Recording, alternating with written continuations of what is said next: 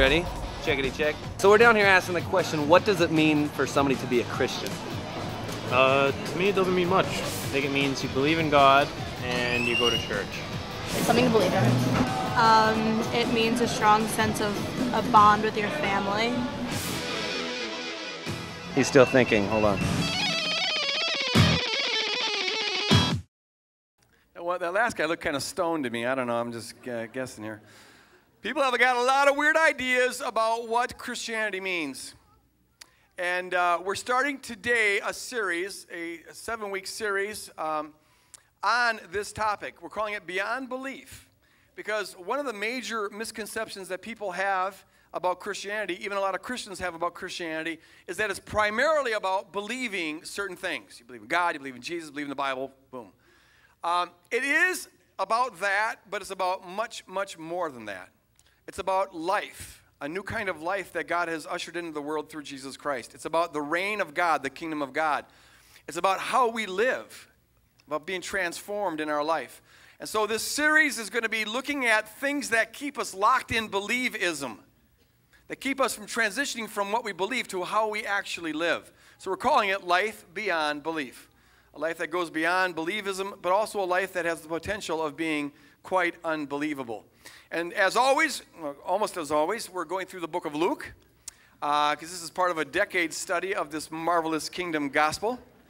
And so we're up to Luke chapter 11, and we're starting with verse 27. We're going to entitle this message, Get Real, because it's about entering into the reality of the kingdom, getting out of our merely theoretical beliefs or our spectator mindset, and getting real, making the kingdom real in our life.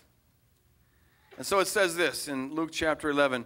As Jesus, verse 27, as Jesus was saying these things, so just know there that Jesus is still talking about the stuff he's been talking about. But in the middle of it, a woman in the crowd called out, kind of a heckler. She interrupts Jesus. Blessed is the mother who gave you birth and nursed you. Jesus replied, blessed rather are those who hear the word of God and obey it. Let's pray. Father, we pray for everybody in this auditorium and everybody who will be listening to this via podcast, that you would, God, open up our ears and open up our hearts to build your kingdom in our minds and in our hearts and in our lives, in our bodies, in our attitudes and our behaviors. Father, free us from anything in our life that we've absorbed from the culture that keeps us sort of outsiders looking in rather than insiders who are actually doing it. God, we're praying for major life changes in the hearts and minds of some people here this morning or whenever the folks are listening by podcast. And that, Holy Spirit, only you can do. Words can never do that, so we just relax in the sufficiency of your sovereign will using our words to change lives and build your kingdom. In Jesus' name we pray. And all God's people said, Amen. That just means I agree. That's what the word means.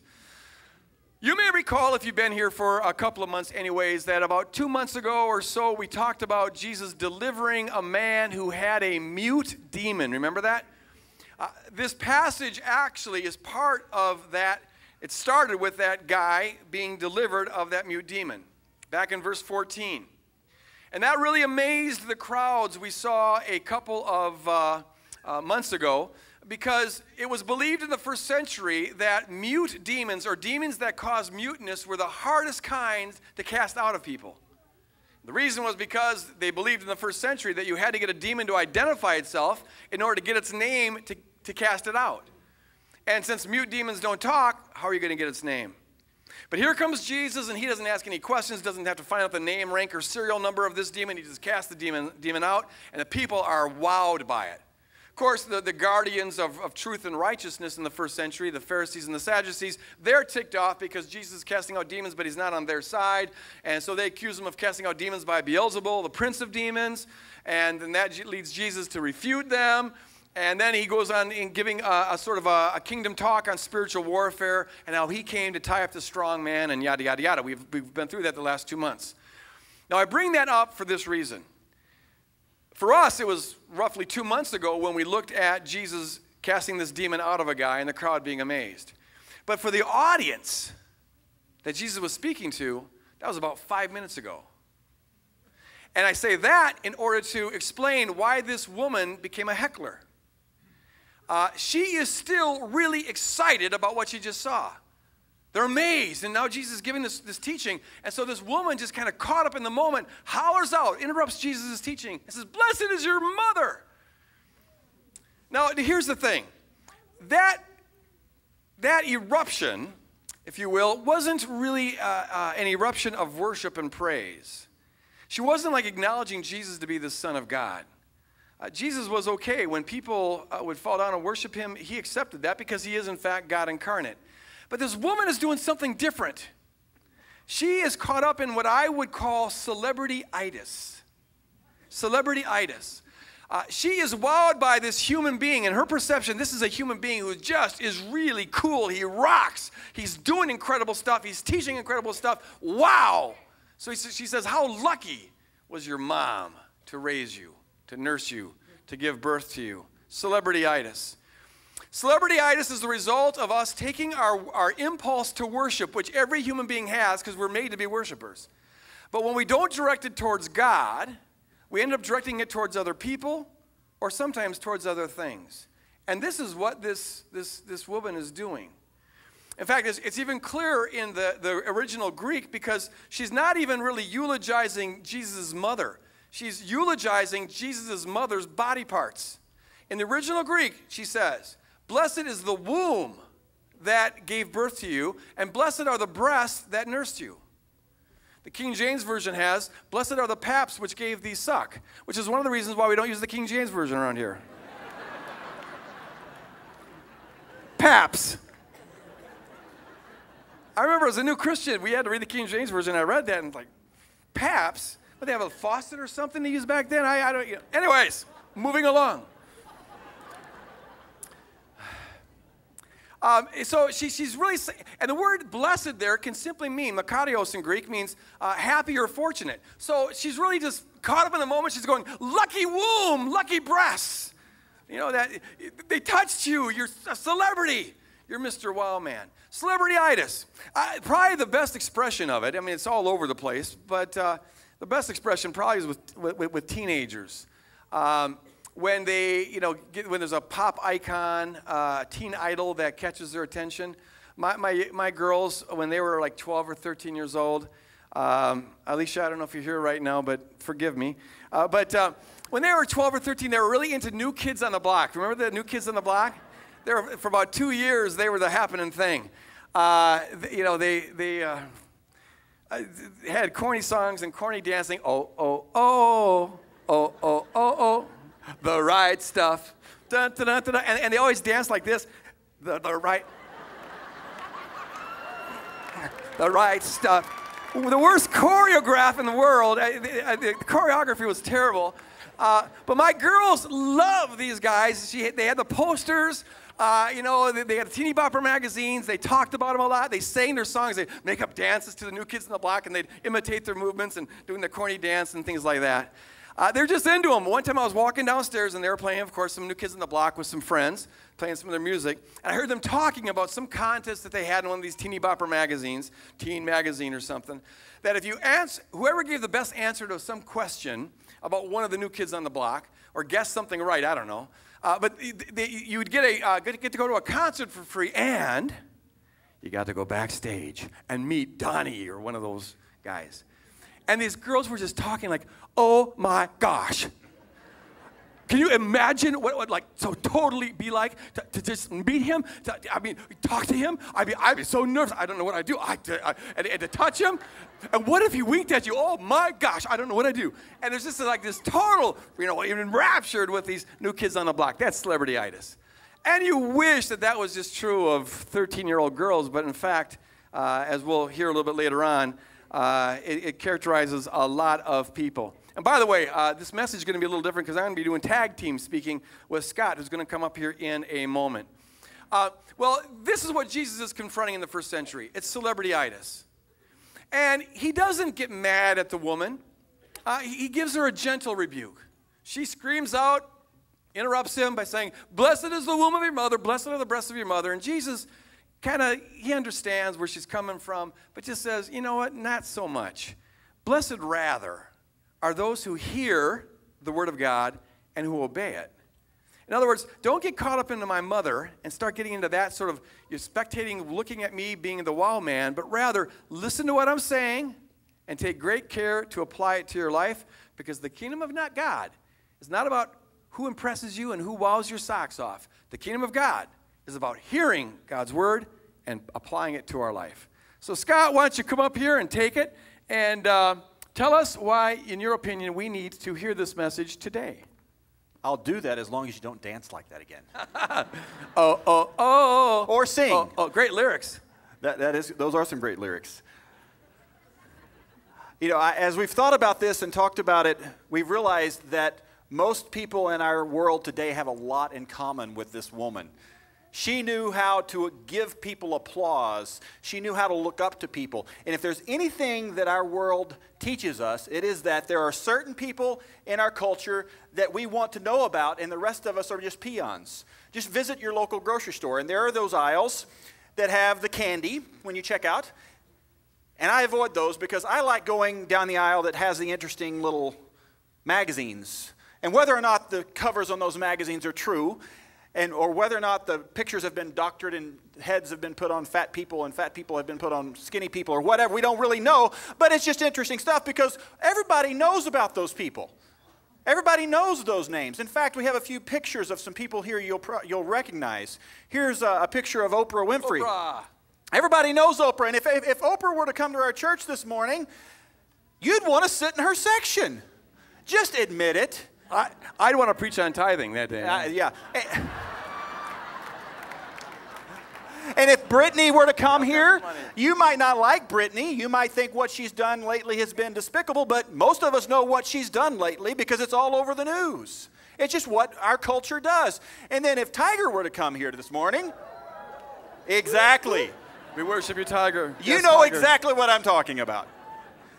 And then there are those people that we know, but we don't know their names. This is a cast of Lost. Great show. This is a great show. Now, Now, Greg, you know all these characters. Yeah, more or less. But do you know any of their real names? Nope, I don't know any of the real names. So if you were to see them in real life, You mean that's not real? That's not really Jack and Hugo? And I don't know their names. No. I don't know And then there's The Office, which I like. You know, and the characters on The Office, and we know Steve Carell. Yeah, Steve Carell and his name.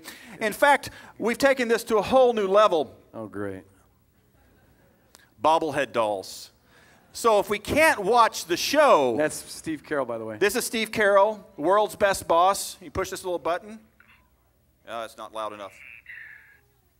Anyway, it even talks to you. Sometimes so if you people feel rehearse distant, sermons before they actually give them. If you feel distant from Steve Carell, you can feel close to him if you just have his bobblehead doll. There you go. And then, of course, there's American Idol. Clay Aiken, anybody? Yes. We got bobblehead dolls. We got everything. We can worship our people because we all want to be famous. So there's people in our culture that want to be famous, and there's those that we want to look up to, that are admired. There are people, these are the people with the money, the people with the success. They have connections, they have opportunities, they have talent, and they get the attention. So those people they have what most of us want. They get all this attention, they get all the publicity. And so if we can't have that, if we can't experience that aspect of life, we'll experience it through them. It's called vicarious living. We live our lives through the popularity of other people. One example, I'll be a little bit transparent here, this occurs in my life every fall on Sunday afternoon. I grew up in Texas, and when the Dallas Cowboys play, I have this vicarious living thing. I have this, I want to play football kind of thing that goes on in some men, and that happens with me. And I can't play football, not to that level, or any level anymore. So what do? I watch and I live through the Dallas Cowboys to the extent that if they lose, I'll get depressed. Now, does that make any sense whatsoever? I don't own any. That is really sad. It is really sad. That's really sad. I'm just saying. Yeah. I don't own any stock in the Cowboys. I've never been to that Texas Stadium. I've never experienced anything up close and personal or met a Dallas Cowboy. What difference would it make if I had? But if they win, wow, I'm on cloud nine. It was interesting watching a few weeks ago when Brett Favre announced his retirement and the excitement that was happening here in Minneapolis and the utter depression that was happening in Green Bay. Yeah. Because somehow we are connected to these people and we live through them and we create these emotional connections with these idols in our culture. And we have to ask the question, is there a possibility that this celebrity-itis has crept into the church? Is it possible that it's kind of come under the back door and pervaded how we think about Christianity? You've seen these posters that we have around talking about this series, Life Beyond Belief, that say, I believe in Jesus, but. One of them we wrote said, I am just a Christian spectator. I believe in Jesus. I believe that he is the Son of God. I believe with all my heart that Jesus is the man. But I just watch. I go to church and watch. Because in our heart of hearts, we know or we think that there are people who do Christianity and there are the rest of us who just think about Christianity, who just believe the right things about Christianity. Because there are certain people who can pray, and then there are the rest of us. Because who can pray like Greg Boyd? I mean, he prays for the people on the right and the left. I mean, who else can pray for people on the right and the left like Greg Boyd can? There you go. So I can't pray like that. I got a PhD in right and left. I just want you to know. Yeah, and this is right and this is left. And Sort you need to remember, yeah, sometimes it's the opposite. But, you know, who can do that? Or who can lead worship like Norm Blagman, our worship leader? And we become even critics of, didn't Norm bring it? Didn't Norm just kind of bring down the house? He was prophetic this morning. He led us into worship, and I felt it. And it all becomes about, well, is Norm on stage today? Aren't you thankful for Scott and how he led us this morning in worship? I was so, woo! I'm thankful for Scott in that he is humble enough to come before the Lord that we all might enter into worship, not that he becomes the only worshiper in the room. Because it's not about Scott, it's not about Norm, it's not about Greg or anybody else that comes up on this stage, because we are not to be critics of what happens up here. There was one speaker one time who said to me, or said in a speaking service, as people were leaving the service, he told us a story, how this woman came up to him and said, wow, you did a great job when you preached today. And he said, how did you do? Ooh. And they were like, what? How did I do? This was about you. You were the speaker. They didn't know how to respond. And that's so often what we do in the church is we make it about the man or the woman and how they're doing their thing. And we live vicariously through those who do the stuff on the stage. But this isn't the kingdom. The kingdom happens when we walk out those doors. This is a starting point for the kingdom. And we have to understand that the kingdom is much more than what happens on the stage or what happens on podcasting or what happens on TV. It's not about the person who's doing it or the person who says it right or the person who gets all the credit for it.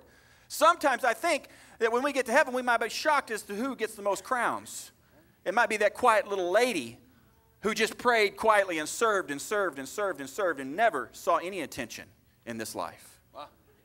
Is it possible that Christianity is much bigger than what our celebrity-itis will allow us to see? Is it possible that we need a new set of eyes to see what God has for us in this kingdom? And is it possible that we need to see how pervasively this celebrity-itis is stealing from us and hindering us from entering into the kingdom more fully? All right.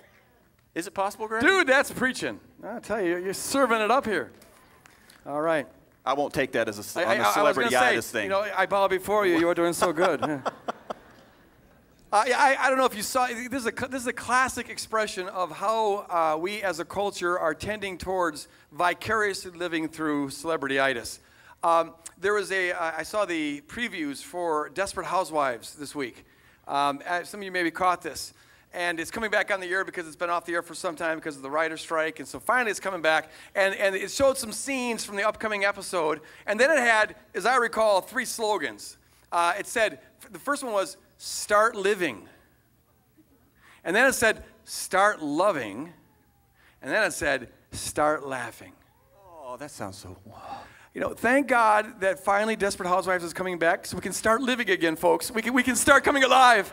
We can start loving again. We can get joy back into our life. Hallelujah. Thank you, Desperate Housewives. Now, of course, it's ridiculous, absurd, insane advertisement, but they didn't mean it as a comedy thing. I mean, it must touch some kind of a chord. And the reality is that to far too great an extent, too many people, a good portion of their sense of being alive is what they're watching on television. The average person in America watches almost 4 hours of television a day. And what happens is by watching the news and getting into what the celebrity politicians are doing and by watching various soap operas maybe or these sitcoms or Lost or Office or what have you, it gives us something to talk about, something to think about, something to look forward to, and we are kind of feeling more alive because they're really doing life.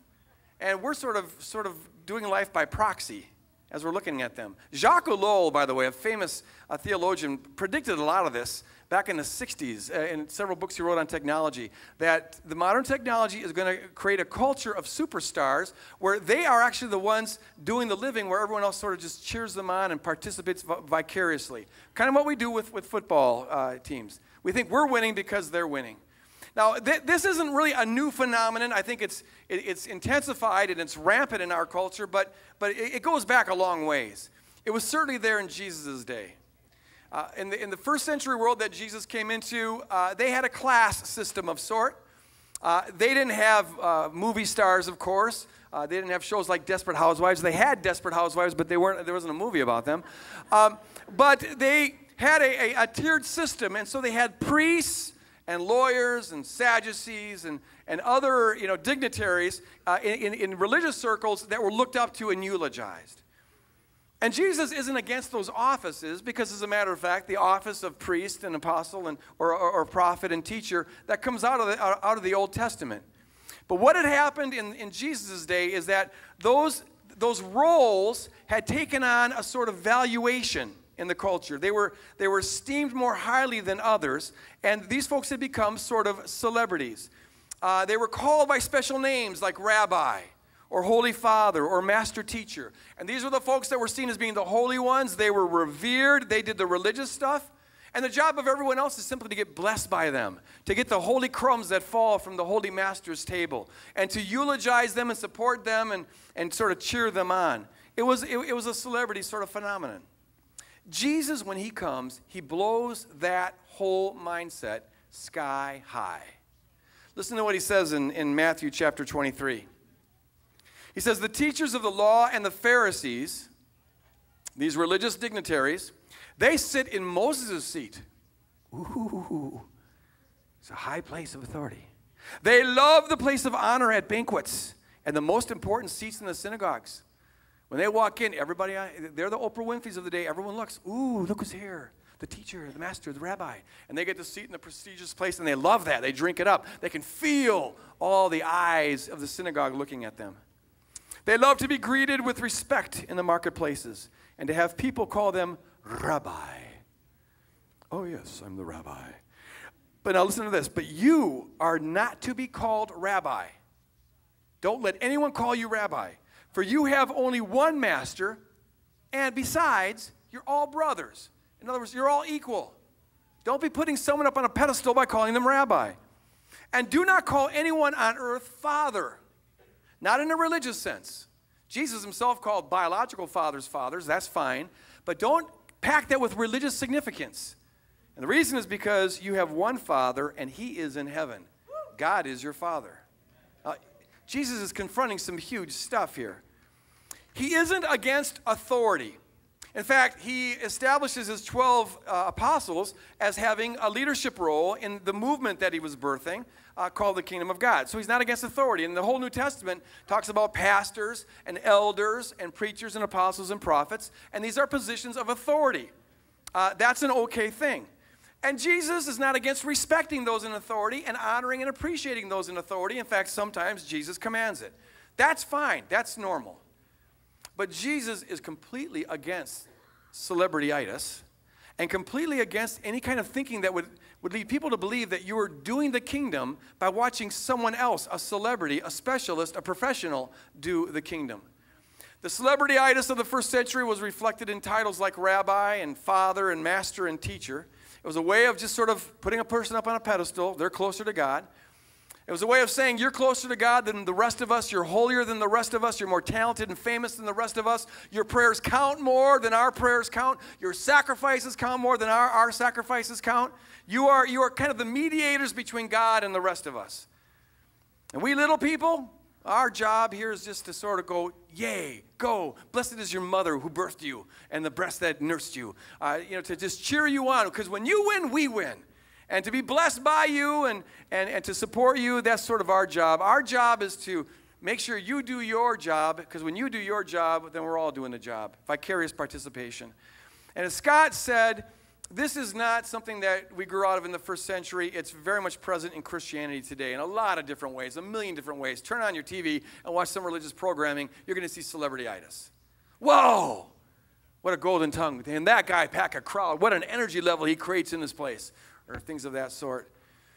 Or in some circles, it's celebrity-itis is sort of exemplified by the fact that they might call certain holy men father. And the father is the one who mediates God's presence to us and mediates the sacraments and forgiveness and prayer to us. But in other religious circles, you see something of celebrity-itis with titles like, my favorite is Reverend. Reverend. Reverend means one who is revered. I am a reverend, Scott. You are. I am a reverend. I have an R-E-V. And I revere you. Yeah, don't. No, I am to be revered. Oh. It sets a person apart. Now, I understand the R-E-V in legal terms, and for yada, yada, yada. That's fine. But as I read this text, tell me if I'm wrong later, but it seems to me, what is the difference between rabbi and reverend?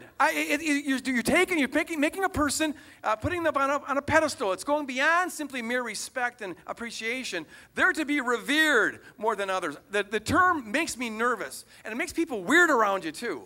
Oh, you're a man of the cloth. I'm a man of God. And you got to make sure you say God, but you say God just doesn't cut it. You got to go God.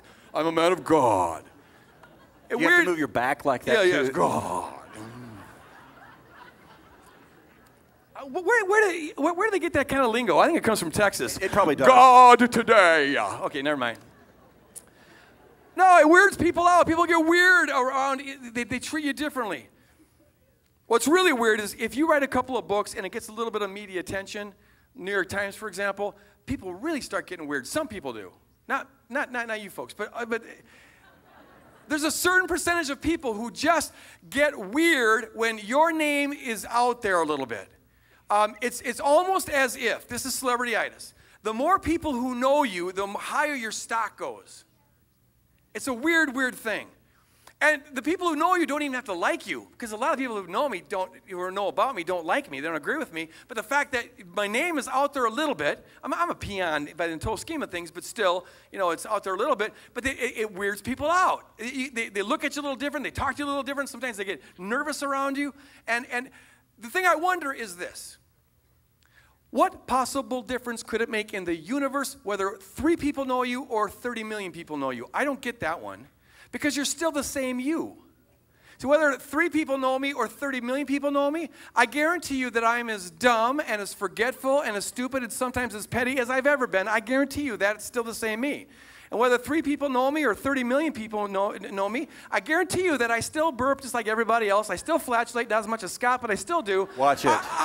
I have bowel movements like everybody else. My stomach still gurgles when I'm hungry. I get BO and I get bad breath and I snore loud when I sleep, and that's not going to change. I don't care how many people know you.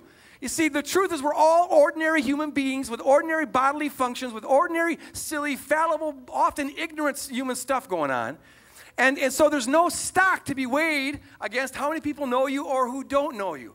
The celebrity-itis thing is a total facade. And so Jesus comes along and he blows it all apart. Respect and admiration and words of appreciation are fine and wonderful. That's good. But celebrity-itis, whereby some person, for whatever reason, is ranked above and honored above others, is simply out of place in the kingdom. So Jesus comes and he says, knock it off. Knock it off. Don't go eulogizing my mom's breasts and my mom's womb.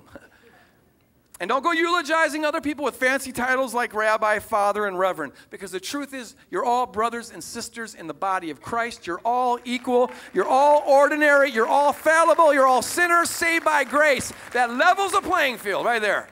Levels the playing field. And so in the kingdom of God, there's no place for thinking one person is holier than another. There's no place for mediators between God and humans. No priests, no go-betweens, no celebrities, no reverends, no rabbis, no fathers. In the body of Christ, there's one Father, and his name is God, the God of this universe, and we've got one Lord, one Master, one High Priest, and one go-between, and his name is Jesus Christ, and he doesn't need any competitors. Amen. It levels the playing field. Now, there's a place for different roles.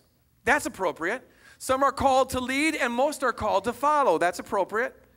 Some are called to teach, and most are called to be taught. That's appropriate. Some are called to shepherd, and others are called to be sheep. That's appropriate. Some are called to write books, and others are called to read books. That's appropriate. But there's no justification for putting a valuation on that, like one's more important than anything else. We're all called to be ministers of the kingdom, all of us. We're all called to be doers and activists of the kingdom revolution. Different roles, yes, but not different doing.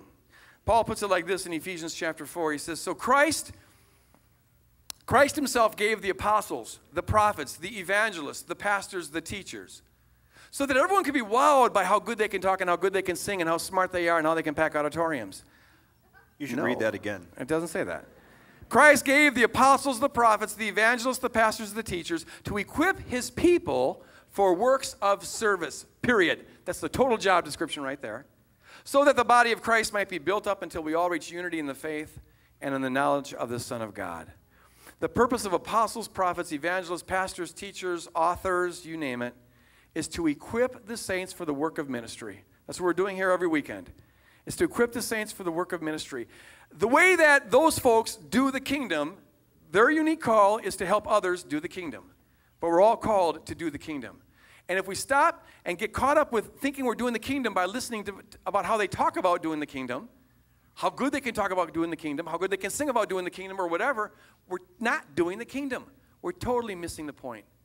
Bottom line is that anything I or anyone else says or writes or does, if it doesn't result in people drawing closer to Jesus Christ and getting more involved in kingdom activity, it's altogether worthless and it's altogether meaningless. I don't care how many people know you or don't know you. The kingdom isn't about who you admire, who you look up to, who you follow, or anything like that. It's about doing, getting involved, being transformed from the inside out and pouring yourself out into kingdom activity. So Scott, drive it home here in the last 10 minutes. That's right. You know, we could sit here and think, wow, didn't Greg just bring it? But what do we do about it? What do we do about this? Because the title of this message is Get Real, not get better ears on your head so you can hear what Greg says. Or not get back in church so you can hear more sermons and become a better Christian, like was said in the video clip at the beginning where the guy said, what is a Christian? It's believe the right stuff and go to church. But easy believism isn't what God has called us to. He has called us to a way of life. He has called us to a way of being that transforms our easy believism where we just think the right things. How do we move into this? Now you might think, well, I don't know what to do, so we just walk away feeling guilty. I am a Christian spectator, and I just do the thing that that's all I've ever known to do, so I just feel guilty. What we want to do is say, hey, no, we want to give you a tool or some steps to say, let's move out of this way of thinking about Jesus and move this into our lives. One of the things that Jesus was saying to this woman was, blessed are those who hear and do, who hear and obey, who hear and participate in my kingdom thing. Hearing Jesus is really crucial to the obedience part. In other words, Jesus isn't just saying, I want you to all become iRobots or machines who just go about doing stuff just because you think it's a good idea. He's saying, hear me. Commune with me, enjoy a relationship with me, enter into relationship with me, and out of that, obey me. And today we want to introduce a way of entering into that hearing and obeying that will carry us through this 6 weeks, and hopefully will become a new pattern of being and doing. Because if you just keep doing what you've been doing, most likely you're going to keep being what you've been being. We got to break the pattern in our lives. And one of the ways we want to help break the pattern is to introduce this little tool. It's a prayer journal. It says on the front, I believe in Jesus, but... And the exercises in here are meant to help us break the pattern so that we can become doers of the word, so that we become activists in this world. And in here are pages with scriptures on the left-hand side and on the right-hand side as a way of communing or hearing God and also listening to Him about what He wants us to do. And there are 4 steps to this: read, reflect, pray, and wait. And we're going to do this together real quickly. And on one of the days of this week, it's the second day of this first week, there's a scripture, Romans 12, 1 and 2. And it's just a very common scripture. And we're going to read this together. And we're going to practice and walk through the steps of this together here this morning. So I want you to get comfortable. In a place of, I want to hear God right now. We're going to read this scripture a couple of times. And then we're going to walk through this together. Let's read Romans 12, 1 and 2. I'll read this to you. Therefore, I urge you, brothers and sisters, in view of God's mercy, to offer your bodies as living sacrifice, holy and pleasing to God. This is true worship. Do not conform to the pattern of this world, but be transformed by the renewing of your mind. Then you will be able to test and approve what God's will is, His holy, His good, pleasing, and perfect will. Now, the first step in this communing process, this hearing process with God, is to read the passage and ask the question, what stands out to you? Now we're going to read it again a little slower, and I want you to ask this question: what stands out to you as we read this? Therefore, I urge you, brothers and sisters, in view of God's mercy, to offer your bodies as a living sacrifice, holy and pleasing to God. This is true worship. Do not conform to the pattern of this world, but be transformed by the renewing of your mind. Then you will be able to test and approve what God's will is, His good, pleasing, and perfect will. We're just going to take about 10 seconds, 10, 15 seconds, just to ask ourselves the question, what stands out as we read this passage?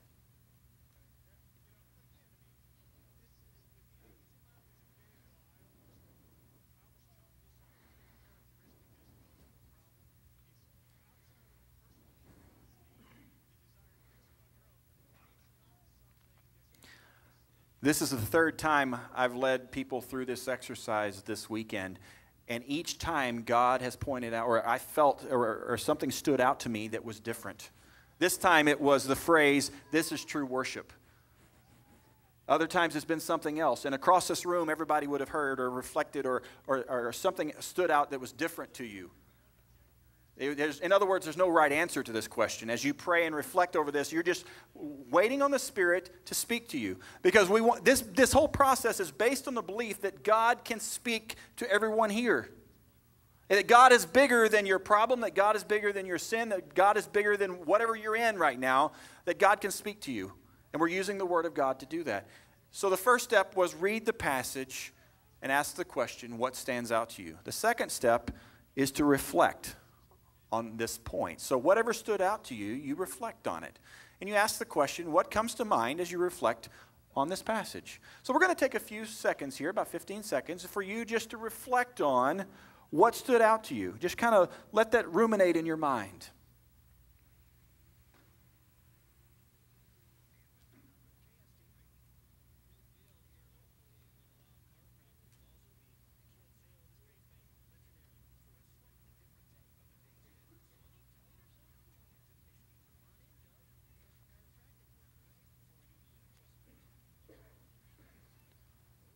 As I was briefly reflecting on what I felt like God was speaking to me, I began to think about a lot of the things that I think are true worship aren't really worship at all.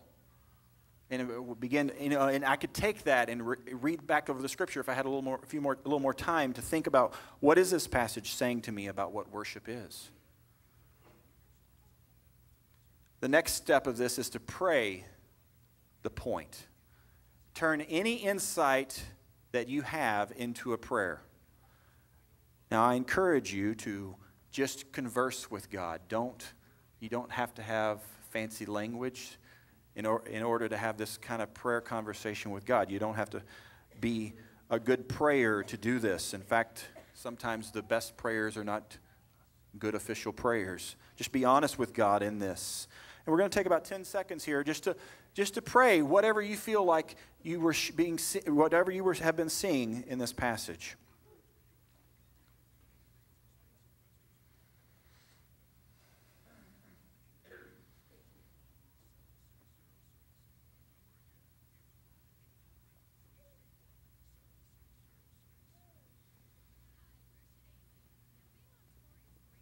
As I was praying this, I just prayed simply, show me what true worship is and make me into that person. Each day, make me into that person. I'm not there yet, God. I got a long way to go.